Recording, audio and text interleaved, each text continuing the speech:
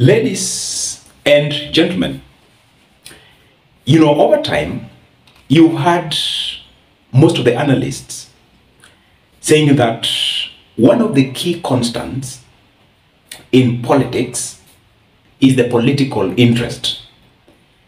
And actually, you can't doubt that, because political interest is one of the factors that shape how the political game is played by the politicians. Two politicians cannot come and work together minus their interests converging and being unified to form the basis of what they want to champion for politically. And so when one politician has their interest, they must ensure that the interest they have will be aligned or will actually converge with the interest of the other politician that they are going to work with. Raphael Tuju has come out to say to the nation publicly how William Ruto was used to spearhead President Uhuru Kenyatta's agenda and actually to support President Uhuru Kenyatta. Tell me something, this payment was in return for what? Well, they would clothe it in various ways, like I need that money so that I can go and convince my community or I can convince my constituency. But it was colossal amounts of money. It was like the upfront payment. Then the final payment is through grabbing certain ministries, making sure that finance, making sure that agriculture, making sure that infrastructure.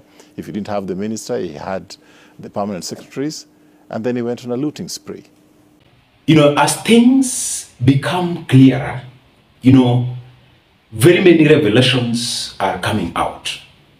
And I remember in 2017, when IEBC declared President Uhuru Kenyatta as the winner of the election, the presidential election, Citizen TV posted an update. And there's this one user who commented that the Kalenjins were happy by 2017, thinking that Ruto will be automatically supported by the Kikuyus, especially President Kenyatta in 2022. And then this user, this comment has now gone viral and everybody is revisiting it. And people can actually try to see the sense that this user foreshadowed, And most of the people have tried to term the user as a prophet, kind of. And so this user was saying, 2022 will be totally different because whatever was being taught in 2017 would not be attained or achieved by a specific category of people, the people who are supporting William Ruto and galvanized everything they had by that time to support President Uhuru Kenyatta. And you see, now that things have changed, and as clear as we can see, we are getting a lot of revelations. And these revelations are meant to achieve certain political milestones or the objectives. For instance, when you talk of Raphael Tuju, President Kenyatta is somebody who is scheming the manner in which he's supposed to attack William Ruto. And if you've been keenly following how President Kenyatta has been giving William Ruto dose of his medicine in pieces, You remember the first time when President Kenyatta used the same Raphael Tuju to reveal to the nation a bit of what happened between him and Ruto. Remember, Tuju went public and told the nation that, it is confirmed and they have evidence that William Ruto wanted to collaborate with Raila Odinga and impeach President Uhuru Kenyatta. It trended and everybody was dismayed, actually. Everybody was surprised. Everybody was taken aback. After the Sagana 3, one of the things which came out clearly was that, President Kenyatta was not plainly telling people the exact thing which happened, but he was kind of giving people the preamble, the introduction or just giving the overview of what happened. And so, you know, people like Tuju, who are very close to President Kenyatta, and as a matter of fact, you know, if you look at the confidence within the circle of President Kenyatta, you know, you cannot forget to mention Raphael Tuju.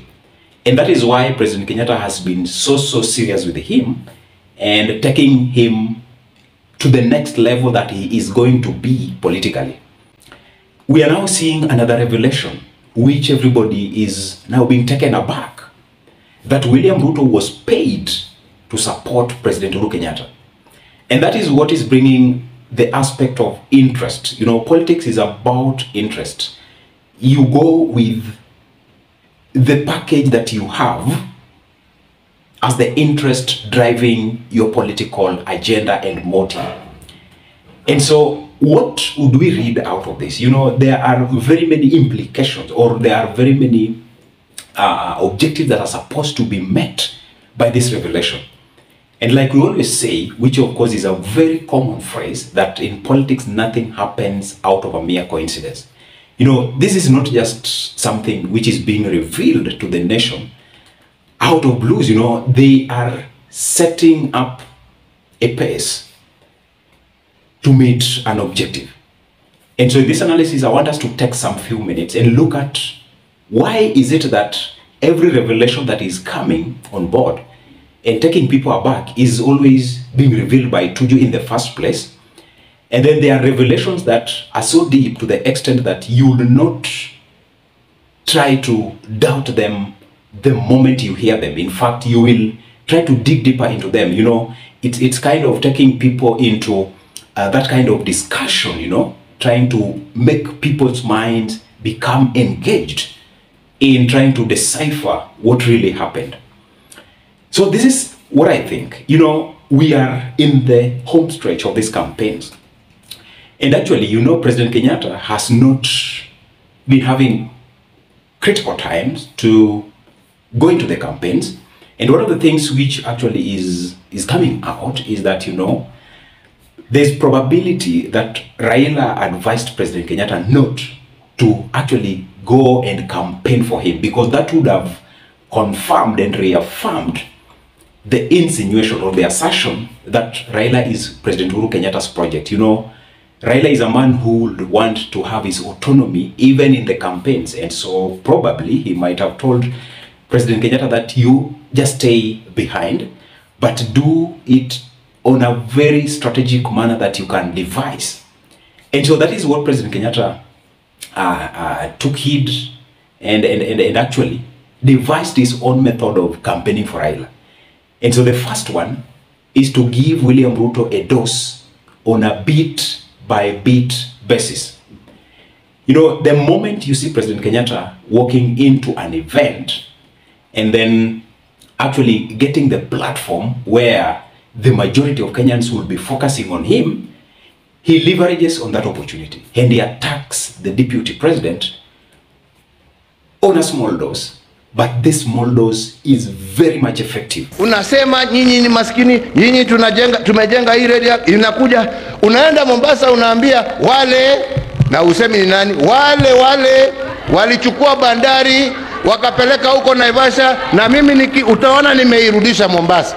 Akija hapa nakwambia Muriaga itakaa hapa Sasa sijui kama mnanisikia wenzangu.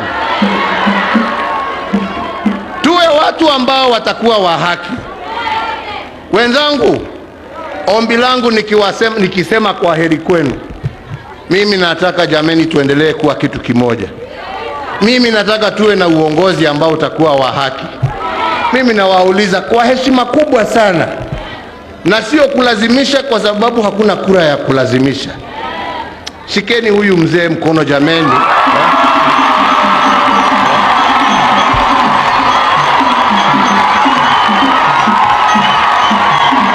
Ni namna hiyo. Nakuru tumekubaliana. Tutamshika mkono. Wacha nione kwa mikono ni wangapi wanaamini ya kwamba tutamshika. You know, if you look at the revelation that has really come out right now by Raphael Tuju, you know, it is coming to counter whatever Ruto said in the presidential debate. Because, William Ruto mentioned some of the things which are very secretive, and at the same time was kind of going overboard to tell the nation exactly what happened, although he was not hitting the nail on the head, but was trying to give people exactly what could have happened and why President Kenyatta sidelined him, and how President Kenyatta has been kind of trying to punish him as an individual, as a deputy president, and even when you go to a larger extent, punish the entire support base of William Ruto. And so when the debate had been completed, we are expecting that, there is a lot of discussion. There is a wider array of discussion that is going on for people to start thinking of William Ruto as somebody who was being demeaned in the government, that he perfectly well facilitated to be formed and helped President Uhuru Kenyatta to achieve his presidency quest. So, the messaging that William Ruto was supposed to get out of from the debate was a message which was to go and actually drive a given perception into the people on how President Kenyatta has been punishing him for the last times that they have been together, and actually for the time that he has been the deputy president. When they say that Ruto was paid heftily to support President Kenyatta, they are trying to bring out somebody who did not support President Kenyatta willingly. And, based on the conditions that were met, you give me an incentive, or give me the benefits of supporting you between 2013 to 2022. And then, I also have my ambitions. I also have my interest that I am supposed to meet. Then after that, you pay me for this time. And after getting paid, and I give you the support that you want, when we get into 2022, it's like the contract we had with you, and the offer that you made to me, the consideration, which is the payment, shall end by 2022. And so after 2022, we are like, actually, we have concluded the scope or the purpose of the contract. So I take on after that. And so when they say William Ruto was paid, it is supposed to send a perception that Ruto did not support President Kenyatta willingly. This dose is being served in bits to William Ruto. And most of the times, if you've seen President Kenyatta trying to reach out to the masses, he becomes very tactful. Like, you remember, he was telling the people, the person he supports, is somebody who is supposed to be relied upon, as opposed to a young man who is full of lies. And I like the manner in which one of the translations by the Ramogi Radio FM put it very clearly. If you are a Luo, you can get the exact context, and you can just feel the authenticity and veritability that it comes with, So President Kenyatta is very strategic in how he is supporting Raila Odinga, and that is what we can conclude on. The strategy he's using to support Raila Odinga is so full of wit, to the extent that if he manages to emotionally get attached to the people of Mount Kenya, then I will tell you for free that this is the time we will see what we did not expect to see in Mount Kenya, as having turned out to vote for Raila Odinga at the expense of William Samoei Ruto. And we are only remaining with 12 days. And these 12 days, a day in politics is like 1,000 days, okay? Just like what is being said in the Bible. For God, one day is like 1,000 days, and 1,000 days is like one day. So for this, 12 days can change a lot.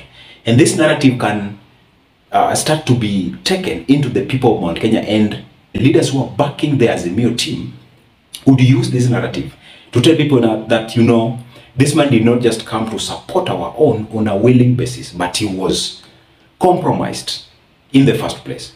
So that also reveals another nature of William Ruto, that, whatever he does is questionable. It is also confirming that President Kenyatta is not supposed to automatically support William Ruto, because if he paid Ruto to support him, then it was a deal which was made, and this deal was to run until President Kenyatta finishes his 2 terms.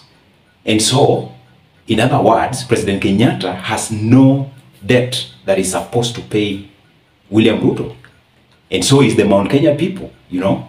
The Mount Kenya people are not having any debt to be paid to Ruto because Ruto did not support President Kenyatta willingly. Thank you, ladies and gentlemen. Let's have another conversation next time. Thank you.